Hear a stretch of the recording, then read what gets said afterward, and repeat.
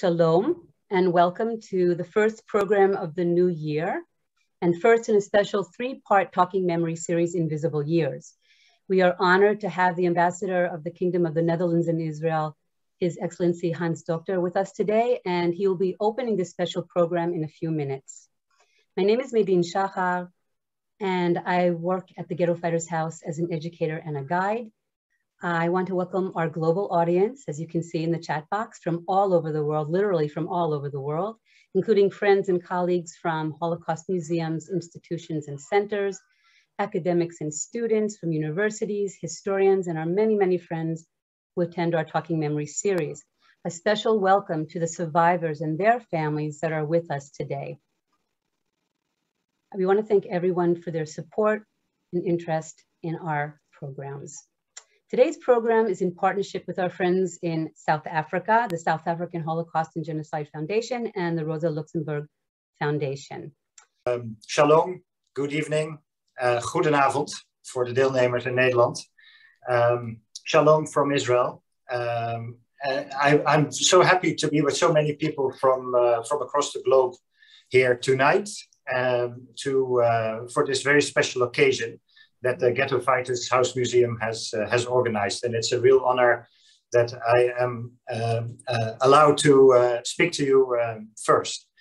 The book, The Invisible Years, is an amazing book. And I met the authors and we had a beautiful exchange about the book almost a year ago. And I'm really pleased it's being featured here today and that all of you can learn about it. It's really a book that everybody should read.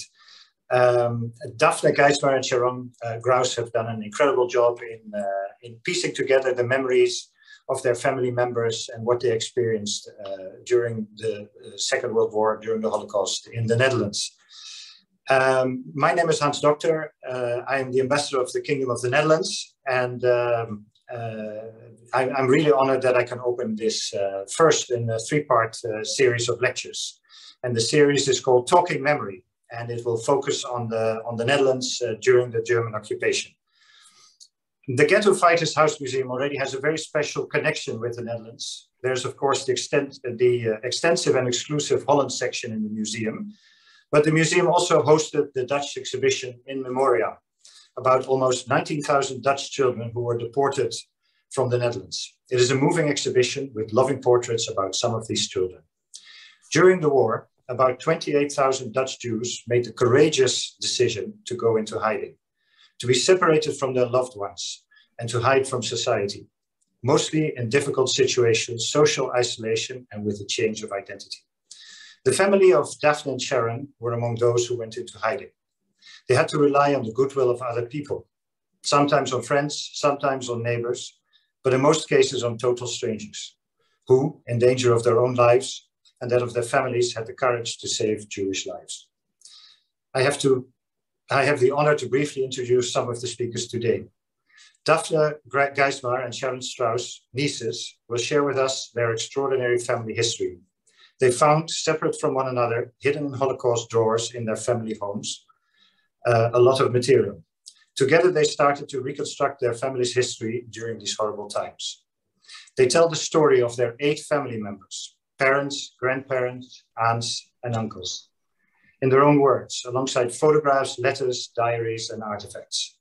You will understand how they were slowly restricted from public life and discover how they survived in imminent danger, in attics, under floorboards, and in plain sight.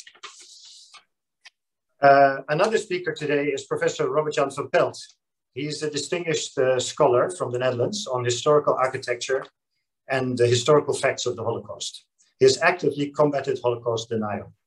He will elaborate on the distinct atmosphere that characterized the daily lives of Dutch Jews in the Dutch society in the decade before and during the German occupation. The Holocaust happened more than 75 years ago. As the first generation of survivors is exceedingly no longer with us, this is creating a void. We must look for other ways and means to keep remembering and learning from the Holocaust. It is our collective duty to make sure that the horrors of the Holocaust are never forgotten. To remind ourselves, to warn future generations of what is separation, discrimination, and racism and what it can lead to. Daphne and Sharon are stepping into this void with a moving testimony about their family. In Amsterdam, just 3 weeks ago, the National Holocaust Name Monument was opened to commemorate the more than 102,000 Dutch Jews, Roma, and Sinti that were deported and murdered. To quote a speech of the mayor of Amsterdam during the opening ceremony, which I was honored to be able to attend, the mayor said, "In our capital now live the names of those who were not allowed to be here. They will be here forever." As long as we remember, talk about them, read their names, and say Kaddish for them, they are still with us. Midor ledor, from generation to generation. To hear the testimonies of what people went through, to see exhibitions, to attend lectures, and to visit memorial sites are all part of learning from these dark times and make sure that we never forget. Let us open the Holocaust drawers. I wish you an interesting and meaningful lecture. Thank you. Thank you, Ambassador, for your words. And I know that having that personal connection with the family makes it all that special for us, and it's such an honor. I now would like to invite Igal Cohen, the CEO of the Ghetto Fighters House, to say a few words. Igal? Hello, everyone.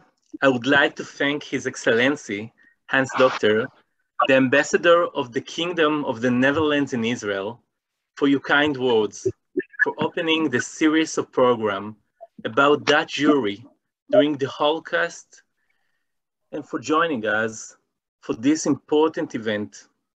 It is an honor for me and for all of us at the Ghetto Fighters House.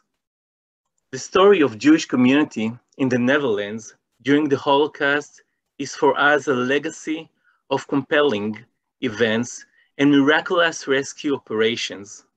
Yet, cooperation with the Nazis is also part of this complex history. Sadly, quite a few Jews were handed over to the Nazis. In this program, and the following two in November and December, a window will be opened, allowing us to delve into the history of this community, and we shall shed light on acts of heroism involved in hiding Jews in the Netherlands at great risk.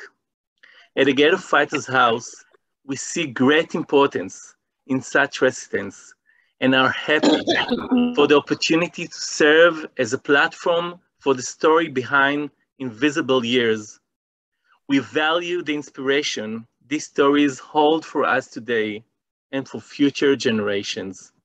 I would like to thank Meidin Shachar for organizing this event, as well as our partners, the South African Holocaust and Genocide Foundation and the Rosa Luxemburg Foundation. A special thank you to the speakers today, Daphne Geismar, Sharon Strauss, and Professor Robert Jan van Pelt, and to the hundreds of guests who are joining us from all over the world. Thank you for your support. Wishing us a meaningful series and an uplifting experience. Thank you. Thank you, Igal. The inspiration for this series is the captivating memoir, Invisible Years, a family collected account of separation and survival during the Holocaust in the Netherlands, that was designed and written by Daphne Geismar. In today's program, Daphne, along with her cousin Sharon Strauss, will introduce us to their family story. To help us understand the historical context, we are honored to have Professor Robert Jan van Pelt, who worked closely with Daphne and contributed the historical background to the personal experiences of Daphne and Sharon's family. So after I introduce our three speakers, they will start their joint presentation, a three-way conversation that will introduce us to the unique situation of the Netherlands and its Jewish community during the Holocaust. I will start with Daphne. When Daphne Geismar decided to publish a history of her family's experiences during the Holocaust, she summoned all of her skills to write, design, and produce Invisible Years. Geismar plans, designs, and produces books on art and history for museums and publishers, including the Metropolitan Museum of Art, Museum of Modern Art in New York, Museum of Fine Arts Boston, and Yale University Press. Her designs have won numerous awards from organizations such as the American Alliance of Museums, the Association of American University Presses, AAUP, the Association of Art Museum Curators, and the New England Book Show. She has been a juror for AAUP and the American Institute of Graphic Arts. For her MFA in graphic design at Yale University, Geismar's thesis project revealed new findings about Direction magazine, an anti-fascism periodical run by artists and writers at the outset of World War II. As an educator, Geismar developed and taught a photography and writing program for teenage mothers at Middlesex Hospital. She teaches book design at the University of Connecticut, and she has lectured and been a visiting critic in graphic design at a number of colleges and universities. Sharon Strauss is Daphne's cousin, and she is a key researcher for her family members' counts in invisible years, especially in Israel, where she lives. Strauss works as an embryologist in the IVF unit at Elisha Hospital in Haifa, and in layman words, she makes babies every day. Sharon holds a BSc and MSc in biology and molecular genetics and a registered nursing degree. She worked for a company that researched and developed kits for identifying genetic diseases, and as a nurse in the neurosurgical department at Rambam Hospital in Haifa. And last but not least, Professor Robert Jan van Pelt.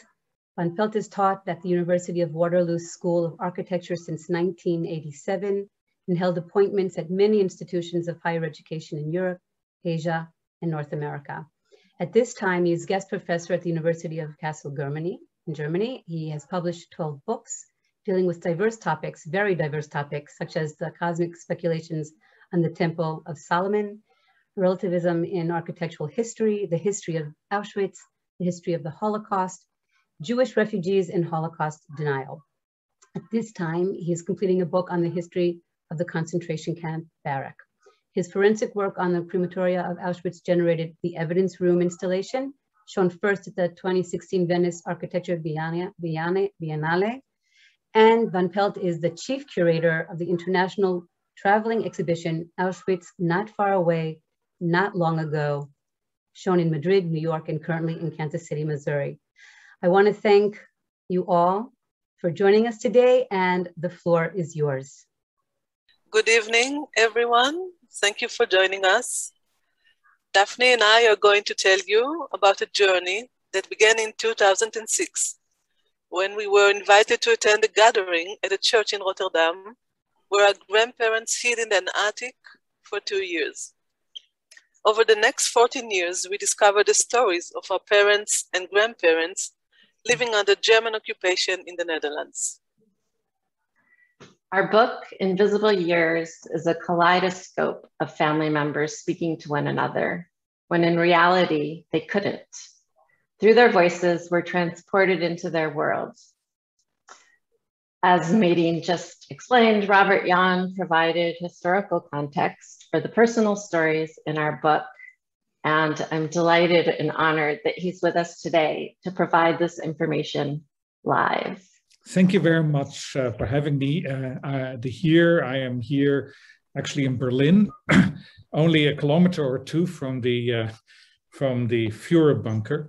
And because I arrived here in the apartment that I'd signed up for, was actually not available because a person a day before my arrival who was still staying there got COVID. So he's in quarantine, I'm somewhere else, and I really don't think that the connection is that great. So if I fall away, we can blame the Germans. I don't care, COVID, whoever. In any case, I have 5 minutes to draw a very, very broad picture of the situation that the Netherlands found itself in before the Second World War, which for the Netherlands started on the 10th of May, 1940. The Netherlands had remained neutral during the First World War, and so it also expected in the 1930s, when Nazi Germany started to become an aggressive power, which was keen to undo the results of the First World War, embodied in the Versailles Treaty, the Netherlands, or the government of the Netherlands and the population in general, thought that they would again remain neutral, as in the First World War. In fact, this naivete that existed in the Netherlands, which also led to the fact that the country didn't have any kind of alliance, military or political alliance with any other country, was a reflection of the fact that the Dutch in some way had missed the great modernization that had reshaped many other major countries in Europe in the 19th century. It was only a partially industrialized country. It was a country that very much lived in the past. Its colonies in the Dutch East Indies and in the West Indies were important in some way shaping its identity. And also its society was a very strange and unusual kind of old-fashioned society. The creation of a nation state, which had really shaped the project of the 19th century, starting with France and later, of course, Italy and Germany quite dramatically with the unification of these countries, had never really taken hold in the Netherlands. Of course, there was a Dutch nationalism that centered on the House of Orange and also on its glorious 17th century history, but as a society, Dutch society was fragmented in what the Dutch called zuilen, or in English it's called columns. That is, there were a number of minority societies, the largest being the Catholic part of the country, around a little over 30%. And basically these societies, Calvinist Protestants, not so Calvinist Protestants, and so on, they lived more or less beside each other in a contract of mutual indifference at best, but also in competition. So, and this was for the Jewish community very important in the way the Jewish community, which was only a small community, around 110,000 Jews before 1933, when German refugees start arriving. First of all, there is in the Netherlands no major anti-Semitism. There is some kind of social anti-Semitism, which one basically describes as being quote unquote normal in Europe at the time, but no political anti-Semitism, because the political landscape is very much fragmented. And the Catholics are in competition with various Protestant denominations, the socialists with the liberals, and so on. In that sense, the reason to make Jews into a scapegoat for all the ills of society, the ground doesn't really exist in the Netherlands for that, because the Catholics certainly are happy to make the whatever problems they see. Second of all, the Jewish community is very small, but of course that doesn't mean there cannot be anti-Semitism. You can even have anti-Semitism without any Jews, as we know today. But also it's very important that the Jewish community, unlike the one in Germany, was actually quite marginal economically. While there were a number of wealthy families, especially they had created big department stores or owners of textile factories in the East, in Enschede. And while there were Jewish professionals, the great majority of Jews were very poor. And this was very different in Germany, where Jews had very much basically taken advantage of the opening in the second half of the 19th century of society and had become very visible in society. In the Netherlands, this was not really the case. It was a provincial community. Also, the Jewish community was disconnected from the great movements in Judaism elsewhere in Europe, be it Zionism or other things. So when we're starting to talk about this community, it is in some way invisible in Dutch society, not completely. I mean, especially in Amsterdam, the great markets, there are many people working in the markets.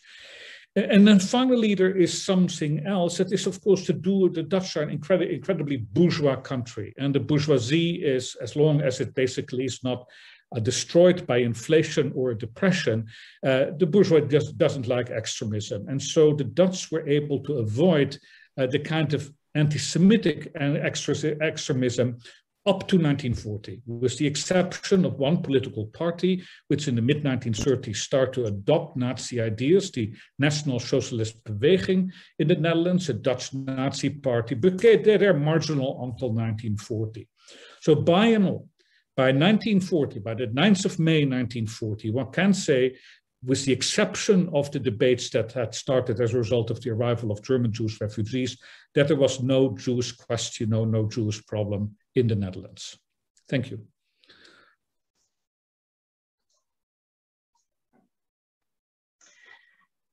Our parents and grandparents, Chaim and Fifi de Zoete, lived and thrived in that pre-war Netherlands that Robert Jan just described, where they were integrated into Dutch society and experienced relatively minimal anti-Semitism.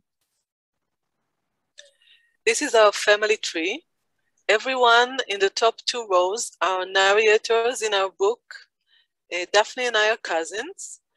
I'm in Israel, Daphne is in the United States, because this is where our parents settled after surviving the Holocaust in the Netherlands. Our mothers, Miriam and Judith de Zoete, are sisters. The de Zoete family lived in a beautiful and cozy house in Rotterdam. Our grandfather Chaim was chief pharmacist for the city. He was a quiet and curious man who was interested in many things, particularly philosophy. Our grandmother Sophia, or Fifi as everyone called her, was a feminist, a nurse, and a director of a children's hospital before she was a wife and a mother. She was opinionated and sociable. My mother, Miriam, is in the center. She's the oldest de Zoete girl. Sharon's mother, Judith, on the right, is 1 year younger than Miriam, and Hadassah, a year younger than Judith.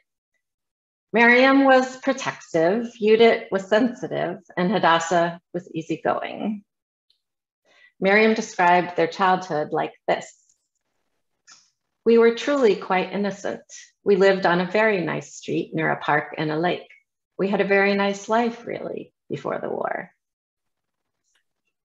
My father, Nathan Cohen, was a curious and playful boy. He lived in Apeldoorn, in the center of the country, where he spent most of his time with his friends. His father was a general practitioner. My father said, I remember it as a continuous time of spring and summer. My best friend was Hank. We were part of a gang of kids. A nearby garden of an empty house was our territory. This is my father and grandfather, David and Erwin Geismar.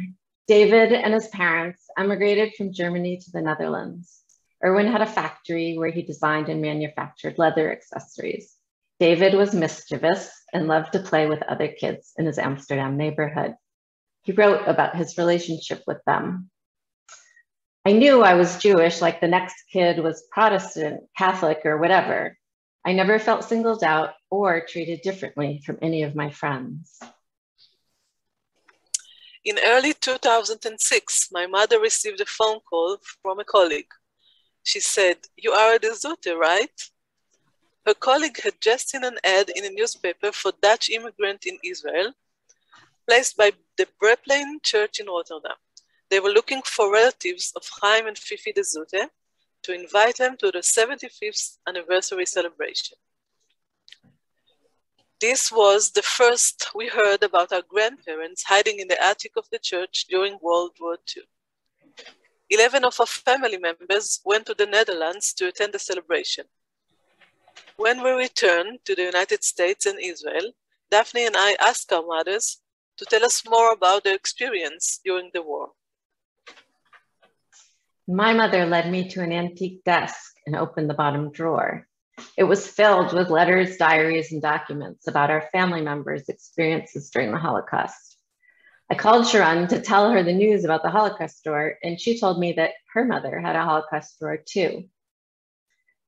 Under all the documents, you can see the drawer liner, the paper liner peeking through in this photograph.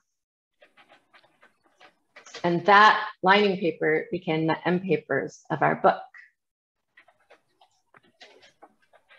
In the Holocaust drawer, we found accounts from our grandparents, Chaim and Fifi, their 3 daughters, Miriam, Judith, and Hadassah, our fathers, Nathan and David, and Daphne's parental grandfather, Erwin.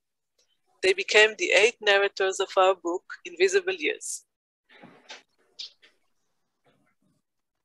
So on the 10th of May, 1940, the German Wehrmacht invades Luxembourg, Belgium, the Netherlands, and France as an attempt to basically reach the coast and start the siege of England, and of course also defeat the great antagonist France.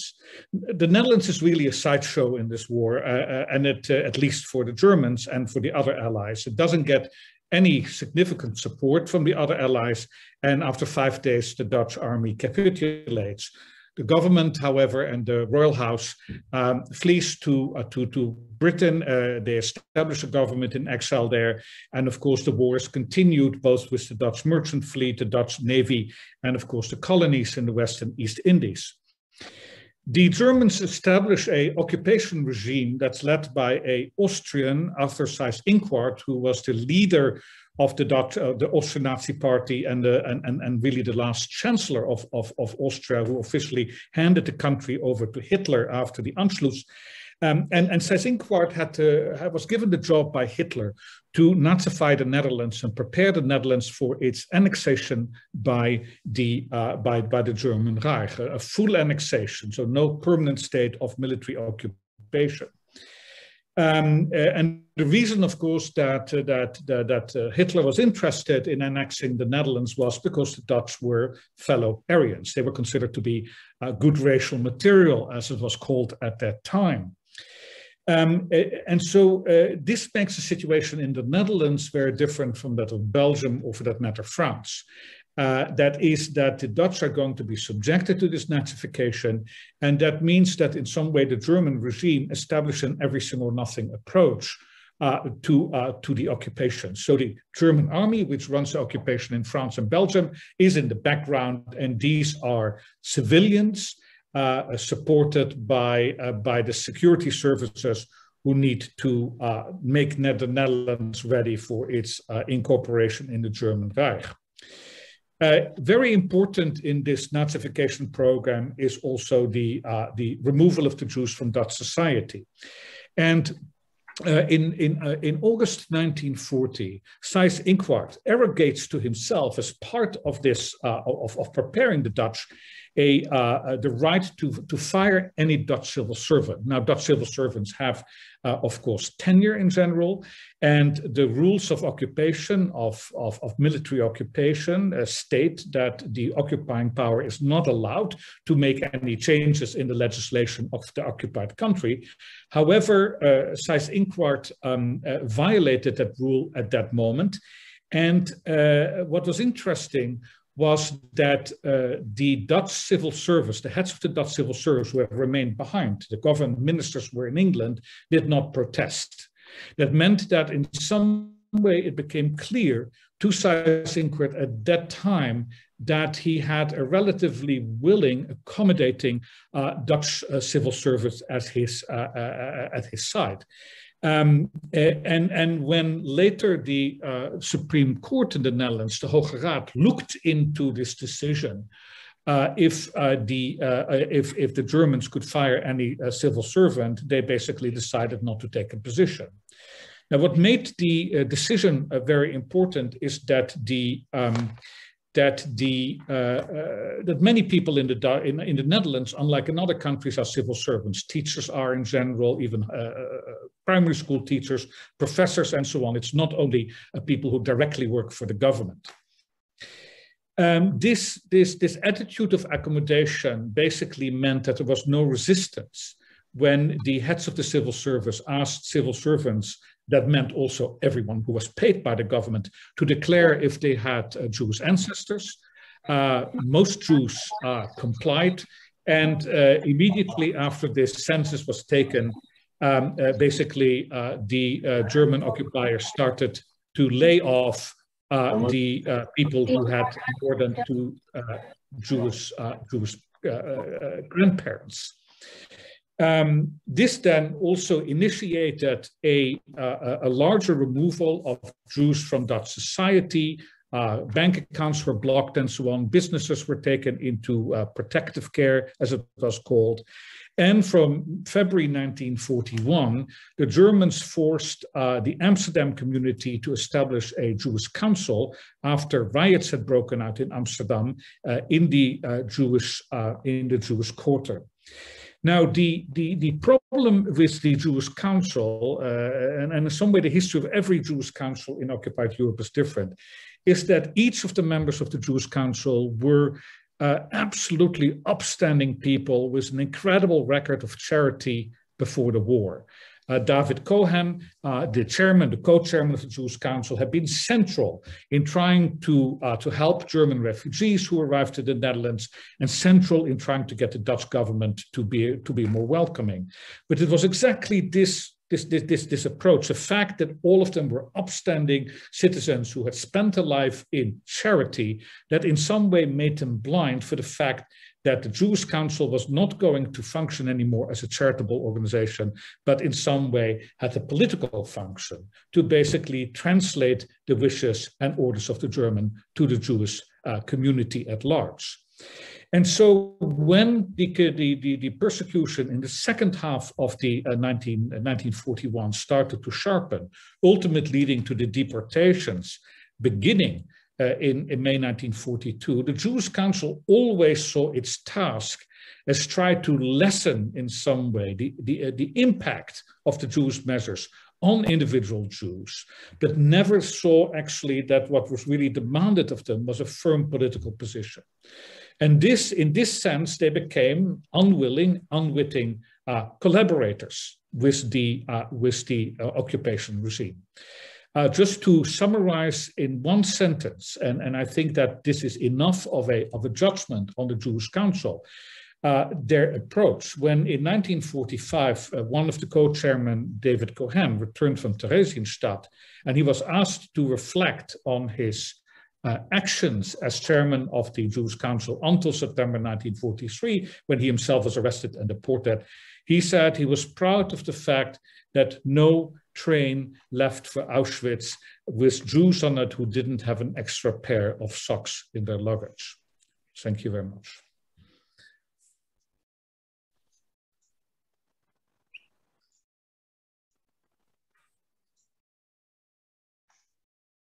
This is the masthead of the first issue of the Jewish Weekly, which is a newspaper published by the Jewish Council that Robert Jan just told us about, specifically for the Jewish population.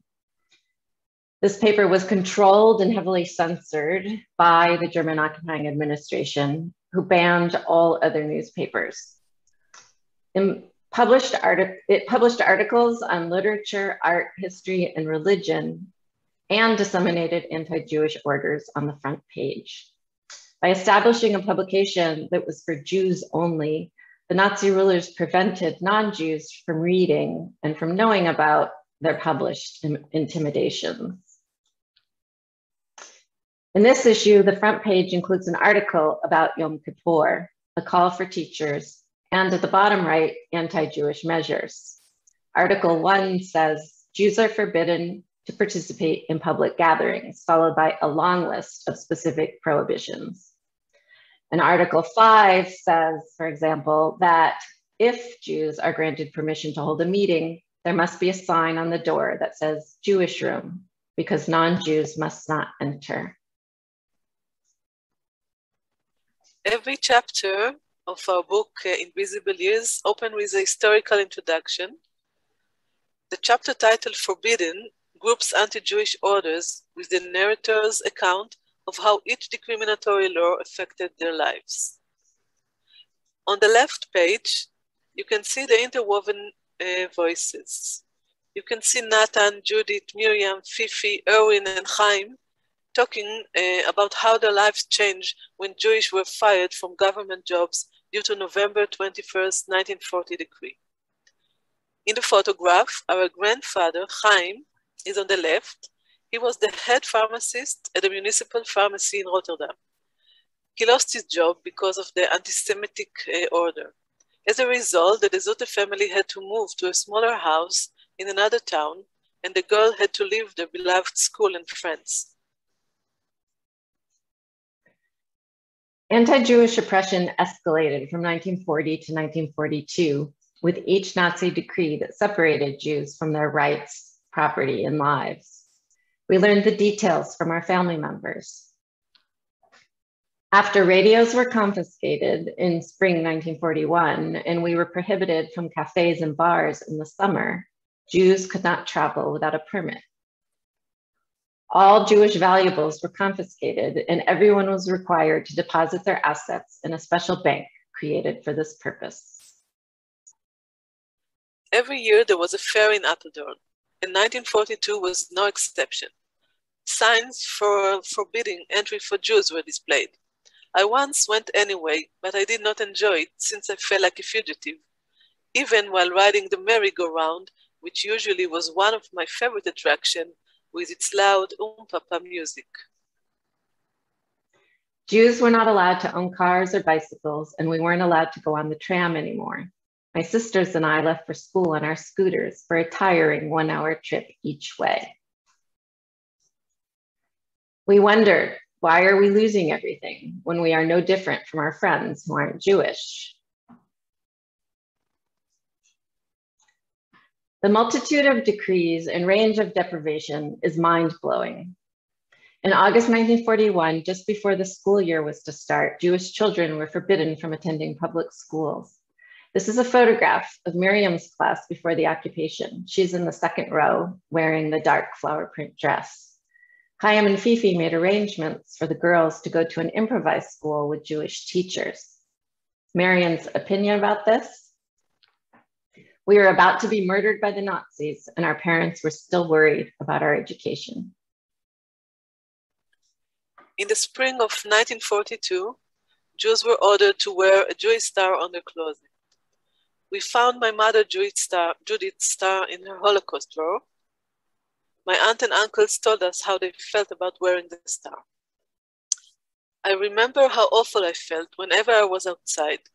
I knew I wasn't bad, but I felt ashamed. You were a non-person, a person people didn't want to associate with. You were different. Maybe you are bad because the Germans said Jews are bad. It's terrible when you are told, there goes this person with the star, don't associate with her. It makes you feel like you are nothing. I understood that being Jewish was walking around with the yellow Star of David. Before that, we had no awareness of Jewishness. And David, in his usual straightforward manner, said, we were marked. On July 5th, 1942, summons were sent to 4,000 Jews to report for transport to the east. On the same date, telephone service was disconnected for Jews. 1 month later, 2,000 Jews were rounded up. Raids increased as Jews went into hiding rather than show up for transport. On August 19th, the D'Souza girls, ages 9, 10, and 11, left their parents and each other to go into hiding. Their cousins in this photograph reported for transport. My mother's sister, Yet, and her husband thought that as long as we did exactly what the Germans said, then we'd be okay. They went when they were told to go for the transport.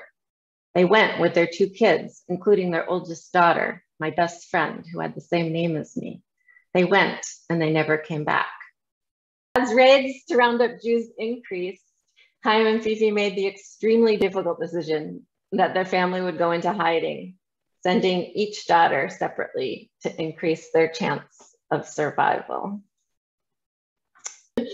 Let me start with just mentioning the Dutch word for hiding, onderduiken, which quite literally means to submerge. So it beautifully, in some way, relates to the Dutch obsession with water and trying to survive in a situation of a country that's underwater if it weren't protected by the dikes. There really were 2 kinds of ways that one could hide. The first way is to hide visibly, that is, adopt another identity. Now, in the Netherlands, that was extremely difficult for a number of reasons. The first is that it's a small country with an extremely professional civil service and a famously accurate register of its citizens. So everyone was registered where everyone lived, and it was very difficult in this small country to be invisible from an administrative point of view.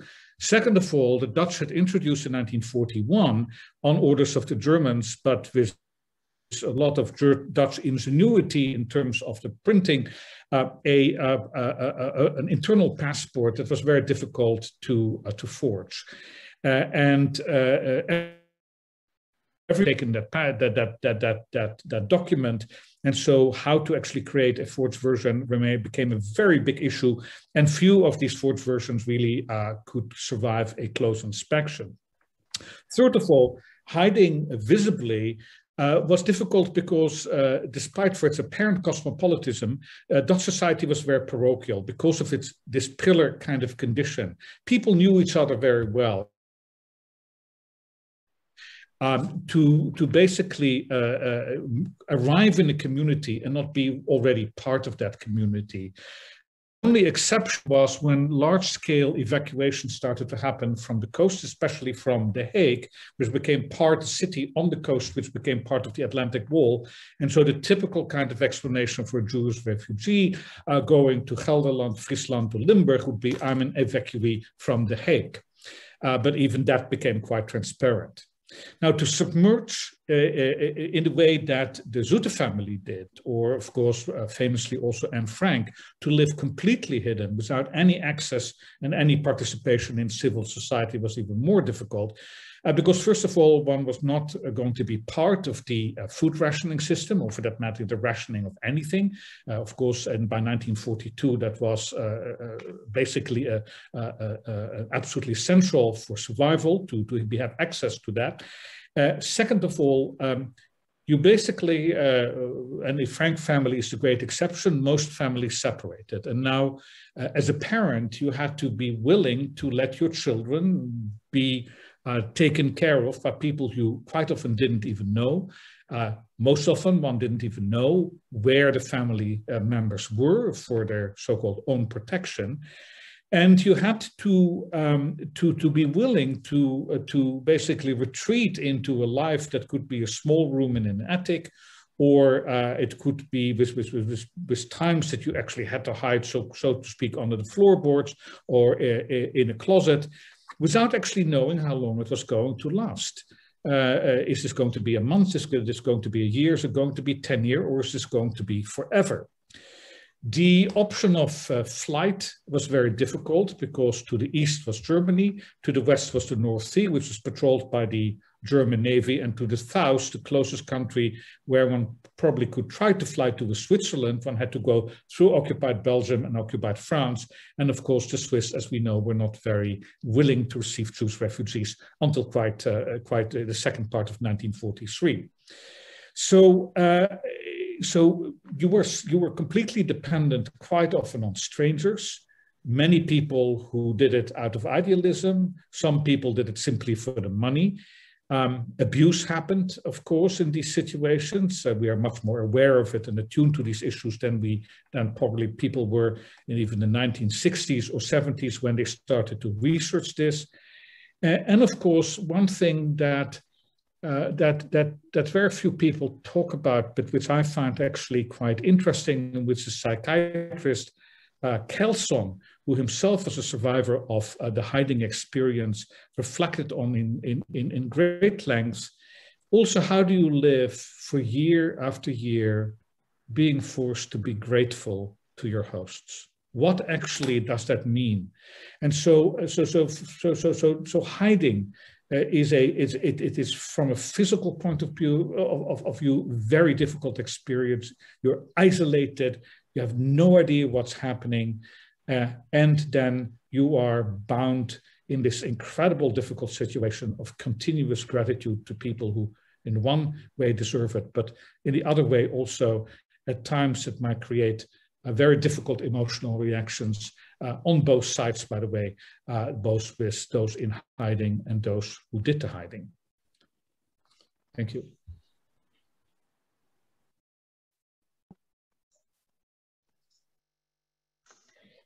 Thank you. When the de Zoetes first separated to go into hiding in August 1942, 4 of the girls' cousins were murdered in Auschwitz that same month. Natan's family, the Cohens, went into hiding 5 months later in January 1943. By that time, 7 of Natan's aunts, uncles, and cousins had been murdered in Auschwitz. David's family, the Geismars, went into hiding in March 1943. That month, the aunt, uncle, and cousin who David spent summers with were murdered in Auschwitz. The American and British governments finally met in April 1943, but they avoided discussing the Nazis' intention to annihilate the Jews and didn't make plans to take more Jewish refugees. The chapter title, Invisible, opens with this map of the hiding addresses for 8 narrators, the names of those who protected them, and the date range of the narrator's stay. The map flips out to show the hiding places in the east. In total, the map shows 27 documented hiding addresses for 8 people. There was a lot of moving around in the first year of hiding. Then moving around became too dangerous and everyone isolated in long-term hiding addresses. When I first read through all of our family members' accounts, I realized that no one person had the complete story, but their collective accounts made it whole. I saw that the narrators offered multiple perspectives on a shared experience. So I cut up everyone's accounts, created content groupings, and then sequenced the groupings and excerpts within them to create a single narrative. This is the first draft. When I first read the interwoven voices, it was like my family members were talking to one another and to me. I finally understood how the genocide happened, how extreme racist policies turned society from normal to precarious, and how my family members felt when they lost their human rights and identity. And I put my head on the table to weep. The structure for the interwoven manuscript worked well for the first 4 chapters before trapped, forbidden, and separated.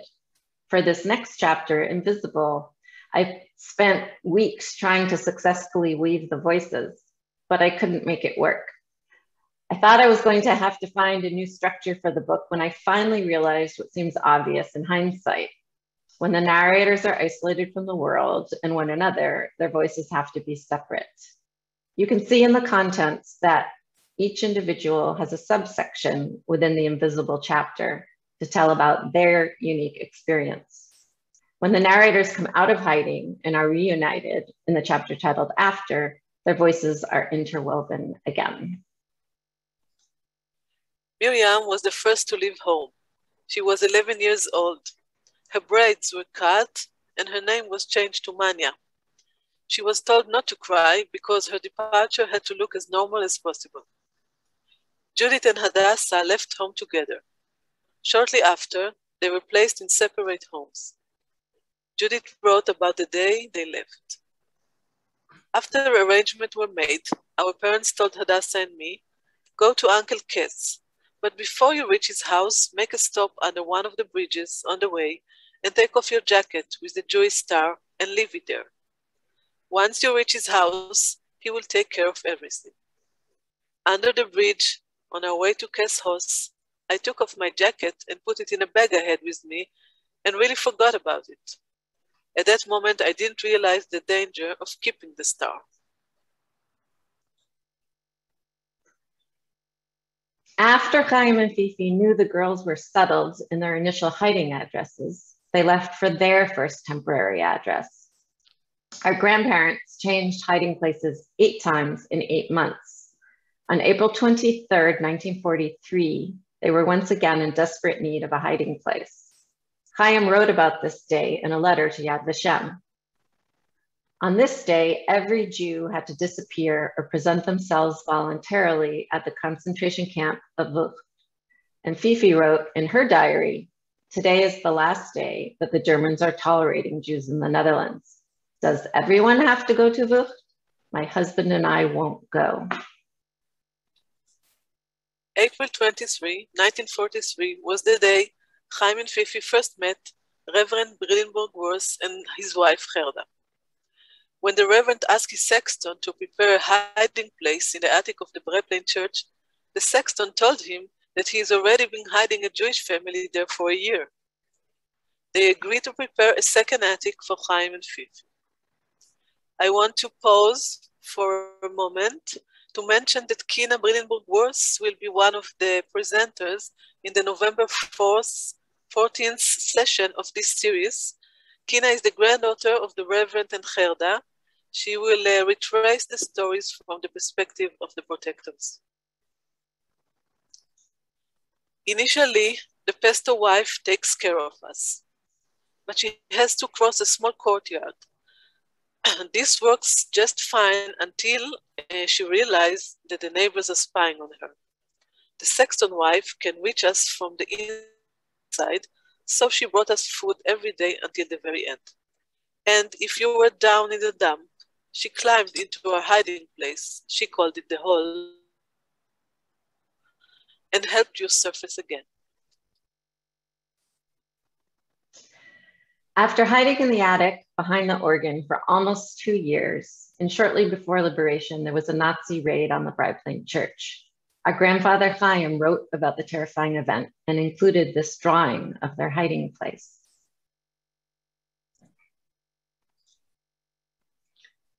I hear someone walking through the church, so I go over to the window from where the organist has a full view.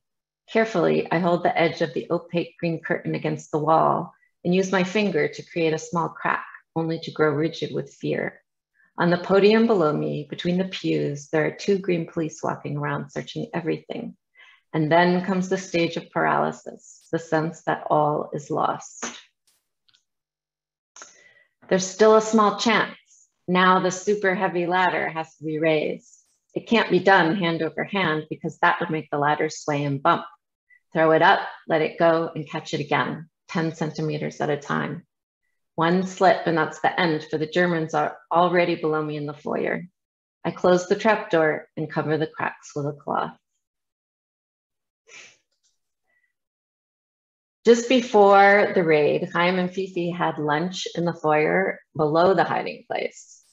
As a normal safety measure, they always took the dishes into the hiding attic and placed them on a brick wall that they had to step over to get to the attic floor. With a clatter, a spoon or a fork drops on the stone edge.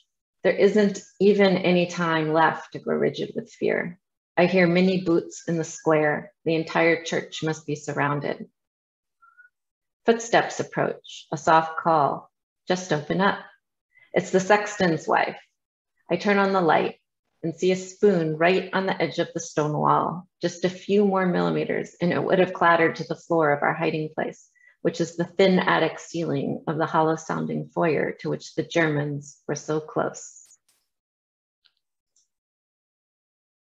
Our aunt, Hadassah, changed hiding places 6 times.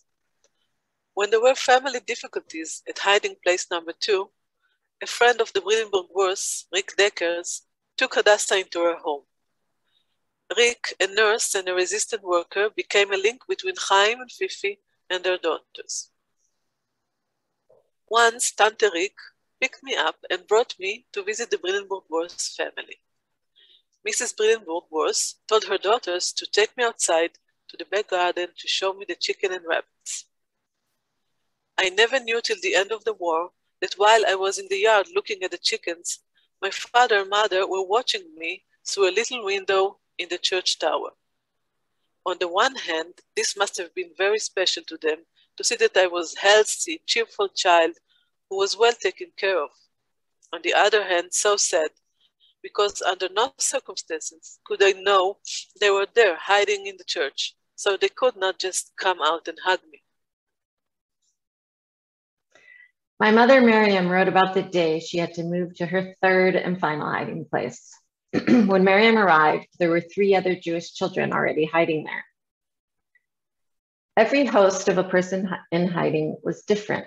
Some did it mainly because of the goodness of their heart, some for religious reasons, some for money, and maybe some for more sinister reasons.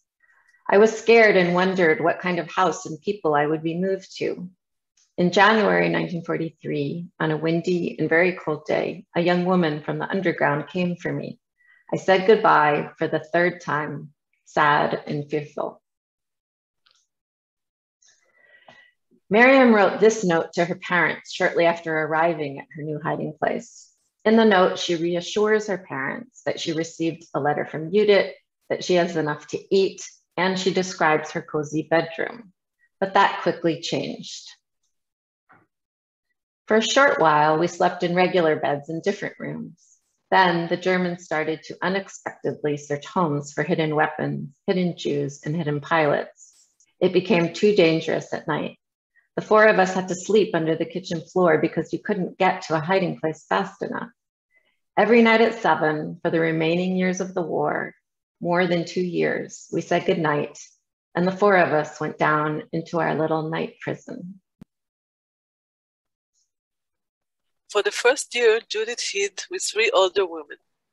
Because of increased raids in the neighborhood, she had to leave. I had no knowledge about anyone during the last year and a half of the war. No idea who was where and if still alive.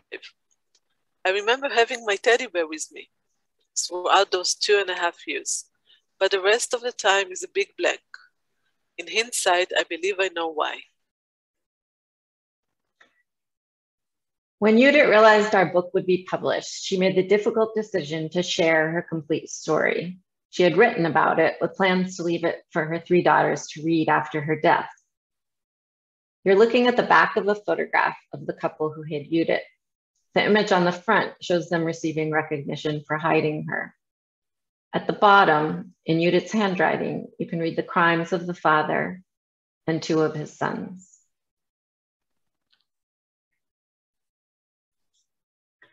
The last family I was hiding with was where it happened. The father, his 2 sons, 16 and 17 years old, abused me. There was nobody I could go to. I never told my parents. Years after, copies submitted their names to the righteous list in Yad Vashem. This is Judith's bear that she had had with her throughout her time in hiding. In 2016, Judith, her daughters, and I requested that the father who hid her be removed from the righteous at Yad Vashem. He was the opposite of moral and virtuous. I met with the director of the Department of the Righteous and gave her Judith's written account. The Yad Vashem board and a judge reviewed the case and his name was removed. My father, Nathan's 5th and longest hiding place was in the home of Theo and Betsy Van Dalen. He was 12 years old when he started hiding there together with his parents and sisters. Theo had false paper for us, and we had to learn to be Hans and Hanny Westerhuis. We waited in the 3rd-class waiting room, crowded with strangers, many of them German soldiers, but nobody took notice of us. We traveled to Ghent, a very small farming village in the rural area between the Waal and the Rhine River. Theo was a Dutch policeman who enacted brave and sometimes humorous plots to sabotage the German war effort. His effort included helping others who were hiding Jews by stealing food stamps and warning them of impending searches. Nathan's father, Isaac, or Yitzhak, my grandfather, joined Theo in his resistance work, for which they received certificates from Eisenhower for gallant service in assisting the escape of Allied soldiers from the enemy. Nathan's account reads like an adventure story. The Germans shot down bombers and fighters over Holland. Theo must have had good connection with the Dutch underground because that winter he had more guests, Canadian, English, and American pilots on their way back to England. I practiced my English and my chess on the poor downed aircrew member. We also kept war maps, which we prepared ourselves. My father, David, changed hiding addresses 6 times. He was 13 when he left for hiding place number 1 in a wallpaper factory under the care of the factory superintendent. His story begins. I left home with 1 suitcase. I wasn't wearing a star and had false papers under the name of Dirk van Leeuwen. When David had to move 5 weeks later, a friend of his parents was to take him to a new hiding place. The 2 of them were stopped by the Dutch Nazi police. They separated, interrogated, and beat them, and then miraculously let them go. David then went into hiding with his father, Erwin, but that apartment was crowded, and Erwin didn't think it was safe, so David moved again. A man from the underground arranged for me to go to Friesland, to farm country in the north. I remember very distinctly when I left my father because it was the last I ever saw of him. I went to a particular street corner. A man said, "Follow me," and I followed him. Then, "You see the other man there? Follow him, but don't make contact." I walked 8 or 9 meters behind him. The first man walked way behind us to make sure I wasn't followed.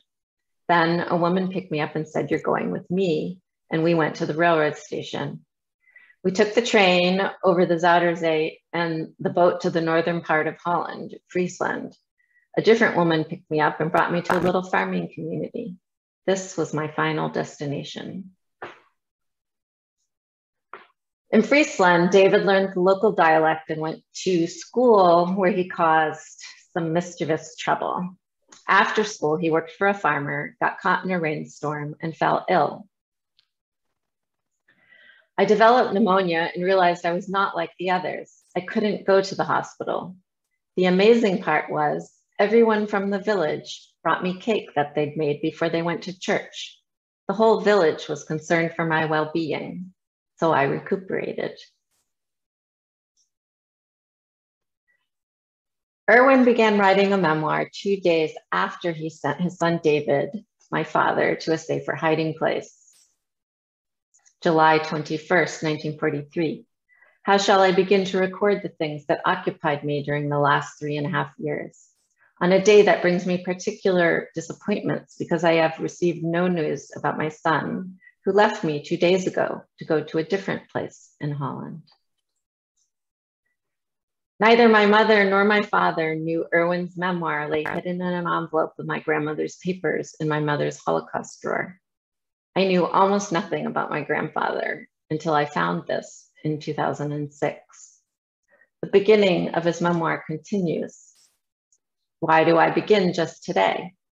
Most likely because I am alone with my thoughts, because I no longer have my daily occupation, because I can no longer contribute in the way I have been accustomed, because the chance to commit my entire being to help my family and myself has been taken from me.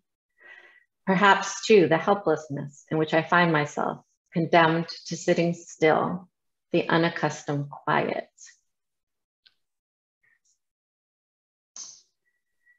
This index card shows that Erwin worked for the Jewish Council and that he was exempt from deportation because of this work. Exemptions were only temporary, and Erwin went into hiding in July 1943. The handwritten O at the top left above the name Geismar stands for the Dutch word that Robert Jan told us about, onderduiker, a person in hiding. Erwin was caught in hiding and arrived in the Westerbork transit camp on September 23rd, 1943. This date is written in black at the top right. He was in Barrack 67, written under the date.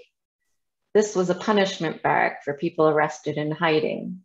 They were given less food, had to perform forced labor, and had a greater chance of being put on the next transport. The date written in red is when Erwin was transported to Auschwitz. He was murdered in Auschwitz on November 19th, 1943. When this card was decoded for me just last Thursday, I felt what I might describe as a sense of almost panic and fear. Somehow this evidence made Erwin's terrible circumstances real to me in a way I had never experienced before. Erwin left us his wishes. In the end, I hope that my lines will be read by people who will see how we struggled under terrible circumstances, and that the reader will want to take up this struggle that we have fought and experienced from the front lines for the construction of a worthwhile, humane society. Jews who were alive in the south of the Netherlands, south of the great rivers, as it's called, in the provinces of Limburg and Brabant and Zeeland, some of Zeeland, saw liberation already in the fall of 1944. One of them, my great-grandfather, who was hiding in actually the town of Vught, not in the camp, but right in the village of it. But for other Jews in hiding, liberation only came on the 5th of May, 1945. In early 1941, the Germans had held a census of all the Jews. And this census had determined there were 140,000 quote unquote full Jews, that is, people with 3 or 4 Jewish grandparents, which interestingly is the exact same number of Jews who would be halachically considered Jewish, except the reason why they are part of that 140,000 would be different. 14,500 half Jews and 6,000 quarter Jews. Now, the full Jews were clearly targeted by the Germans, and half Jews could be targeted or not, depended a little bit on their situation. From a demographic point of view, it is customary to look at the targeted group of Jews as being around 155,000 in the early spring of 1941. Of those, 105,000 Jews lost their lives. That is around 75% of the full Jews and around 2% of the half Jews. Now, if we look at this, we basically end up with 50,000 survivors. And then the question is, where did they survive? How did they survive? Of the 50,000, 14,000 survived because they were half Jews. Then around 2,000 survived as refugees in Switzerland, and also were able to get out through Spain, and very few to England. 5,500 returned from the camps. There's 1/10 of that group. Around 8,000 survived because they were in mixed marriages and their partner didn't divorce them. 1,000 survived in Westerbork. 3,000 survived because their Jewish status had not yet been cleared. There was investigations went on throughout the war by one particular lawyer, a German lawyer called Hans Kallmeier, and 15,000 survived in hiding. So a little less than 1/3 of the Jews who in some way returned to the Netherlands in 1945 or who were still there, who we count as survivors, survived in hiding. Another statistic, of the Jews who were murdered in the Holocaust, 99% were murdered outside of the Netherlands. In fact, the largest group of deaths of Jews in the Netherlands, violent deaths, were actually by suicide. So in that sense, the attitude of the Jewish Council, of the members of the Jewish Council after the war, that in fact they had done the best they could, and this was in fact the best that could be done, can be somewhat understood because they were looking at the conditions always within the boundaries of the Netherlands. In some way, what happened in Sobibor, Auschwitz, Bergen-Belsen, and Theresienstadt, the major destinations of Jews from the Netherlands, was outside of their view.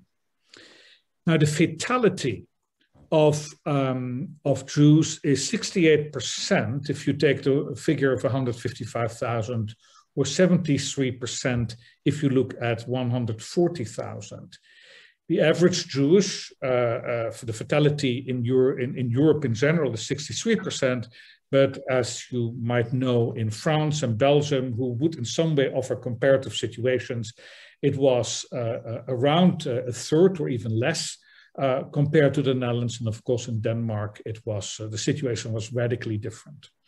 And so historians, especially historians of what we now call the Holocaust, have since the 1960s trying to answer this question: why actually is the fatality of Jews in the Second World War in the Netherlands, why does it start approaching numbers that are more common in Eastern Europe? And they always quote a remark that Eichmann made after the war when he was on trial in Jerusalem, when he said, there in the Netherlands, the transports ran so smoothly, it was a joy to watch them.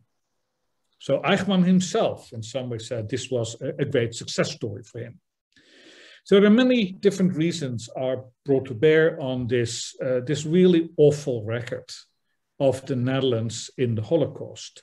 The country in the West that had no anti-Semitism, no political anti-Semitism before the war, But some claim that this is exactly that the lack of kind of political anti-Semitism that made in some way the Jews naive when they faced the Germans. That they didn't realize that the situation had changed dramatically, and that also the kind of patterns of adjustment and accommodation that existed before the war did not work anymore. Another argument which has been brought forward is the very efficiency of the Jewish Council. As long as you were registered with the Jewish Council, it means as long as you didn't go into hiding, because the Jewish Council didn't support Jews in hiding, you could survive in the Netherlands as a Jew. Even when you lost your job, you lost your capital, you lost your homes, whatever like that, the Jewish Council would take care of you. And the Jewish Council, there are actually movies made of the activities of the Jewish Council, and you see warehouses full of stuff to be given to the members of the community. So it is in some way also the very efficiency of the Jewish Council in taking care of Jews while they were in the Netherlands that in some way made people trust the Jewish Council when they ought not to be trusted. Then another argument that has been brought forward is the pillar structure of Dutch society. I use the term coined by the English philosopher Norman Giras, the contract of mutual indifference. That when Holocaust historians and philosophers and survivors talk about indifference as what made the Holocaust possible, the Dutch society was based on indifference. There was very little intergroup loyalty between the pillars. Then the Calvinist virtue of obedience to authority, which certainly existed in the Calvinist churches, but the paradox is that, of course, also the Calvinist churches, and especially the ultra-Orthodox Calvinist churches, were also centers of resistance against the Germans. But probably a very important other thing was that there was no collaborating government in the Netherlands.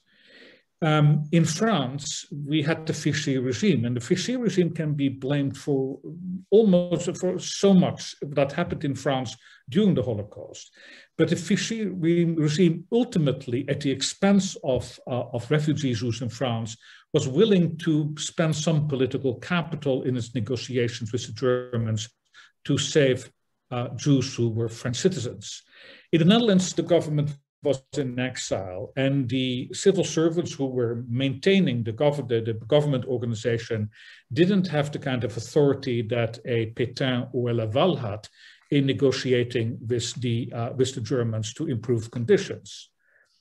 And then ultimately two other things.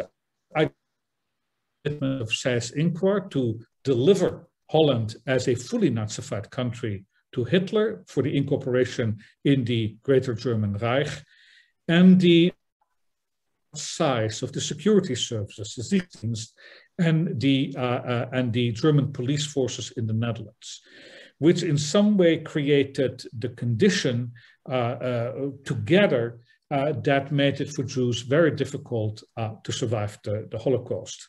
But of course, this is all hindsight, and of very little use, of course, to those who faced this ordeal, like the Docter and Geismar families.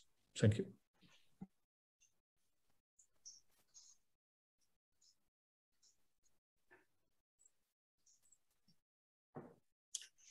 That night, for the first time, all four of us could go outside without fear.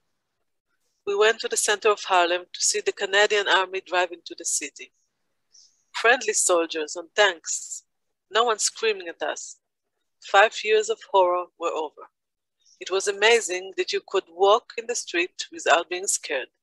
Just amazing. After a few days, it became clear that the German would not return, and we became Jews again.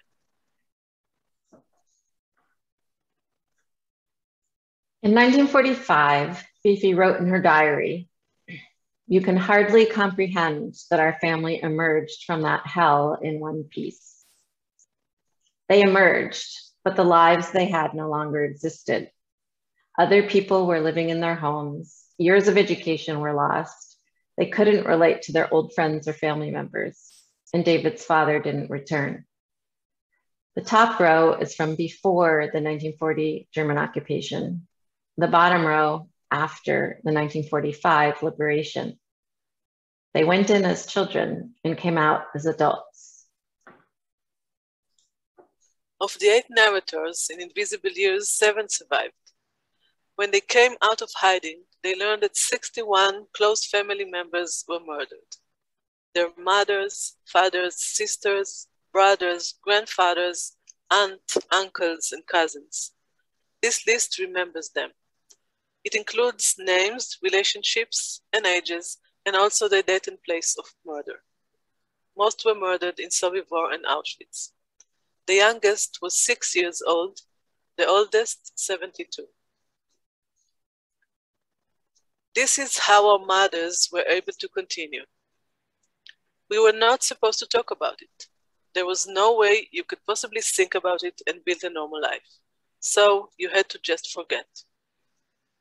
The 3 of us sisters never talked about our experiences. It was over and it was time to start a new life. We'll end with words of thanks that our grandfather Chaim wrote about those who helped him and his family. When we were free once again, it was as if life itself had been put back into our hands, for our very life had been stripped from us. And it wasn't because we deserved it that death, passing by us so closely, had spared us. Gladness and gratitude overwhelmed me. Gratitude to all who supported us during the war years, and an emotion of thankfulness that I will call divine. But this feeling was almost immediately stifled, remembering just one of the millions of children who had not returned. Surely countless ones among them must have been 1,000 times more deserving than we. 4 years ago, a film was discovered that brought the happy pre-war Dizita girls to life. Watching it was amazing, and we want to share a little bit of it with you.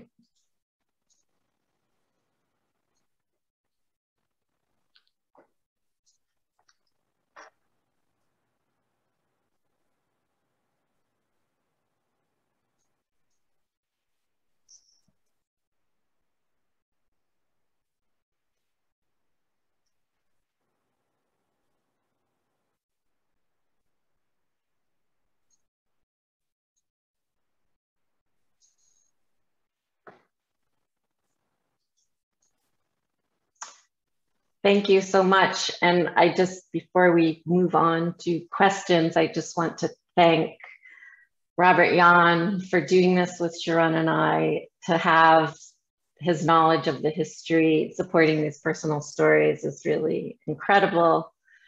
To Medine for working with us for months to put this together, for the ambassador, for the beautiful introduction, and to Yigal and the Ghetto Fighters for hosting this series.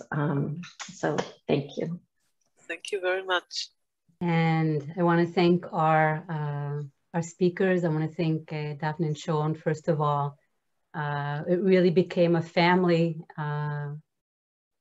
joint program creating this series, and I want to thank you for that. And of course, Robert Jan, for your insight. And you can see in the chat box that many people are so thankful for having the historical insights put in. And really, this is the way the book is written. So for me, it was almost like going through the book again. There's always the personal story of the family with little excerpts. So you can say, well, go to page this and that and get the historical background to everything. So I think many people appreciated that as well. Of course, I want to thank again the ambassador, His Excellency Hans Docter, for being here and giving us this incredible opening remarks, and of course, Yigal as well. We do have a few questions, and actually, there was a survivor in the audience. I also want to acknowledge that Hadassah's mother is here with us, Judith, of the 3 sisters, and you saw her in the film just now and you heard her story. So we just want to say shalom, coming to us from Israel. There she is. Say hi. Shalom. Hi. Shalom. Hello.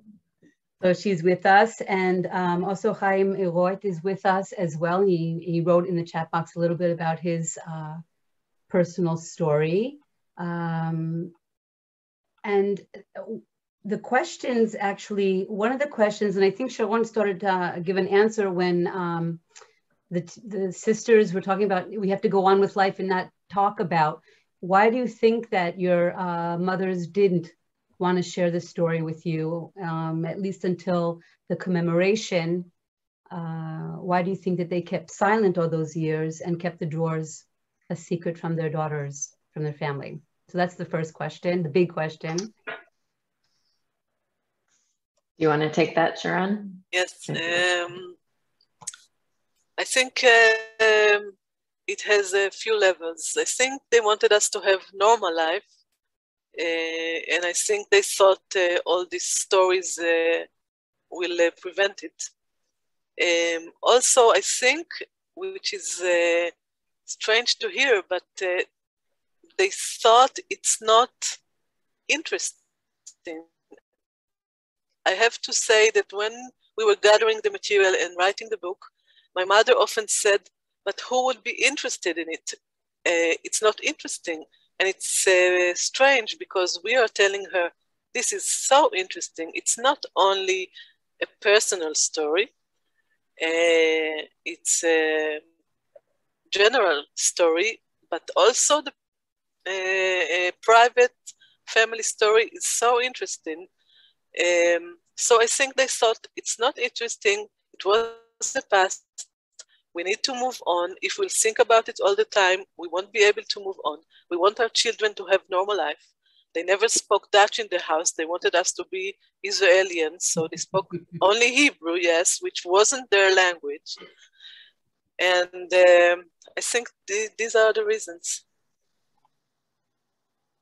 And that's something that's very typical for many survivors that made a decision that in order to go forward, we have to keep our lives during the Holocaust in a physical or a virtual drawer, yes, put away and kept. And I guess it's the power of memory that actually brought you together and to discover these drawers together after the commemoration in Rotterdam. And we'll be talking a little more about that in the second part of the series. Can I add something to this as a historian? Absolutely. Okay, just I put my historian hat up again. Yes. It's of course also generational. I mean, if I look at the generation of Holocaust survivors, and the youngest generation of survivors were really children at the time. At that time, society in general said, what is your private life is really of no relevance to society at large. I mean, that was a commonly shared thing. And of course, this started changing in the 1960s and 70s in general. So at a certain moment, as part of women's emancipation, gay emancipation, all kinds of emancipations, our private lives becomes something of public concern. And instead that we say we're going to fit in the box that society has created for us, willingly without protest, we're going to say, what I dream about at night in my bed, or who I love, or whatever like that, that has political significance, that has social significance, etc., etc. So this is, I think, also where the tradition of Sharon and Daphne and even myself, that the private has become political, and in some way, this is why I think these projects are also welcome today. Yes, actually, in Israel, we had a historian that wrote about this, saying the privatization of the Holocaust, first of all, and the very famous poem here in Israel, every person has a name. And I agree, and somebody wrote this, a few people wrote as second generation, that their parents and in-laws, if they had in-laws also, many of them kept silent. And someone also mentioned that once they got older and realized that maybe their children wouldn't be able to pass on this history, that the floodgates opened. And that could be very true as well. Daphne, someone asked about the card, where you found the card. I know you said it, but I have it in the script, but can you say again where the card came from? I was also looking at it like. I only found out about these cards last January. So that card is not in the book. None of the cards are in my book. But Alexander Stuttgarten, I think is his last name. He's responsible for the Stolperstein project, specifically in the Netherlands. And I've been working with him on a Stolperstein for Erwin. And last January, he told me about the Arelson archives in the Netherlands. That's what I thought. Okay. And they've just recently, relatively recently, digitized all of the cards owned by the Jewish Council. And there's a card for every Jew in the Netherlands. So I found the cards for every single, whether they lived or they were murdered or in hiding or deported. There's a card for everyone. So I found the cards for everyone in my family and extended family. And just recently, I've been putting together this presentation and a workshop that I'm doing in a couple of weeks. An educator I was working with asked me about the information on the card, and I hadn't gotten to it yet. So I put out a call to two really helpful people in the Netherlands. I can't see everyone on my screen, but I know that Jos Engels is here. And he did a bunch of research, and also Jan Erik Doubleman wrote about that in the chat, that you sent a link and everything. It's a very important, and it's open. So finding out what the coding is on the cards was really critical. And it's amazing how, a letter and a number tells you a whole story. Absolutely. And thank you so much for sharing that. It really is hot off the press. Literally, I was so surprised to see it, and to see after all these years of researching and putting together the memoir, you still have things that you're discovering. It really is a never-ending journey. And I can hardly wait for the next two sessions in our series. Can I add something? Wait. Is it possible to add something? I don't see who is saying that. I've been listening to it and I'm on it. Don't know. I'm on the video. Oh, it's Sarah. I see Sarah Cohen. Is that correct? who? Yes, correct. Correct. I just wanted to say that maybe one element of not wanting to talk about it was the pervasive atmosphere in Israel. I think till the Eichmann judgment trial, that the Jews were brought to slaughter like sheep, and a lot of Holocaust survivors felt ashamed to talk about it, and so there was a kind of conspiracy of silence, which opened up, I think, after the trial of Eichmann. But that's something that was very strong in the early years. That's also true. That's the history of the Holocaust in Israel. Very true. Sarah, thank you so much for sharing that with us. Madine, yes. This is Rodi Glass, and I'm a survivor from Westerbork, the Netherlands. And I wrote in the chat box that I just returned last week because I was also at the unveiling of the National Monument in Amsterdam. There were only 300 people, and COVID or no COVID, I was invited and I wasn't gonna miss it. And this is a place that everybody who had family in the Netherlands should visit, because these people are dust on the grounds of Poland, and they had no matzevot, they had no graves, they have no anything. This is a place where people can go and look up there, and there are people of 102,000 names of Jews and Roma Sinti are on this wall. And the monument was designed by Daniel Liebeskind, who was a genius. And it's a fabulous place, and it's very emotional for me because my family is there. I live near Chicago at this time, but I am Dutch born and I'm from Amsterdam. And I heard what the professor said, and I don't agree with I mean, there should be things that should be added to that, but that's not possible. But this monument took 15 years because of the Dutch citizens, again, were so much against it. You know, they weren't against it because of the trees. It was a matter of anti-Semitism.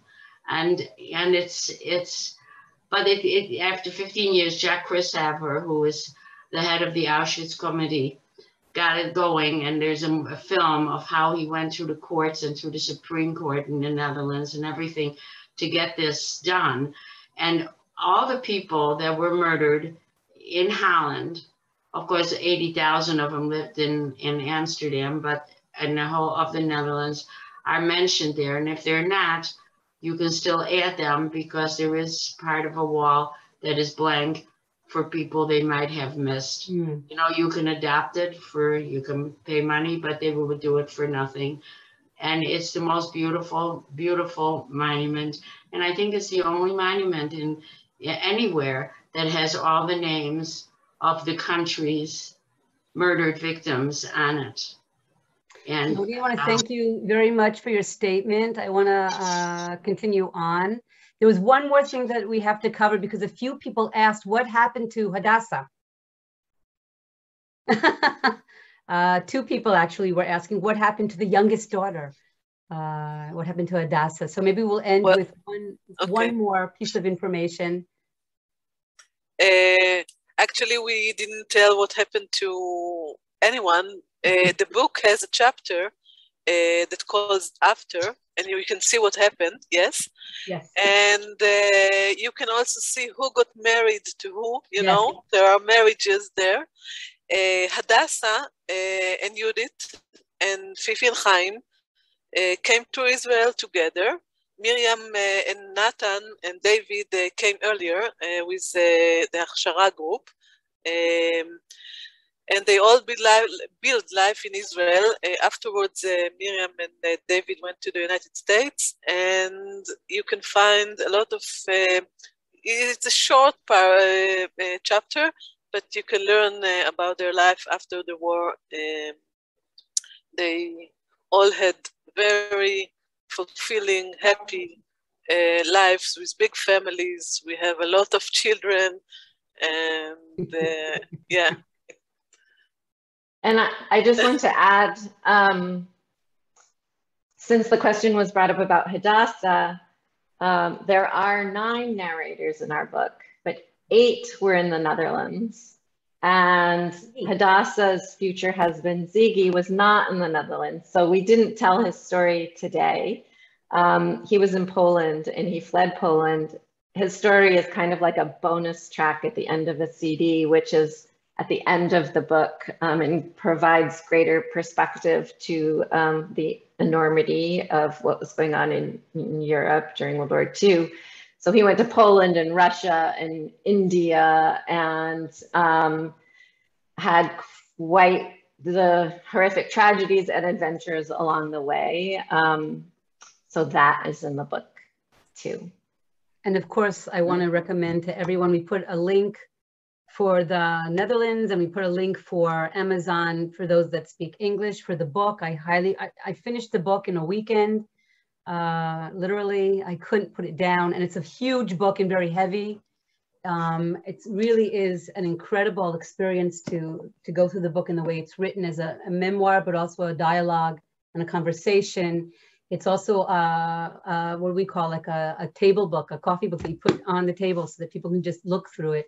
It's an incredible experience. And of course, we're going to continue our exploration of this amazing family story in our next 2 sessions. And I want to thank again, everyone. First of all, our speakers, the ambassador. I want to thank all the people that came to listen today. And I want to thank you for your questions and for the comments. And with that, I want to say shalom.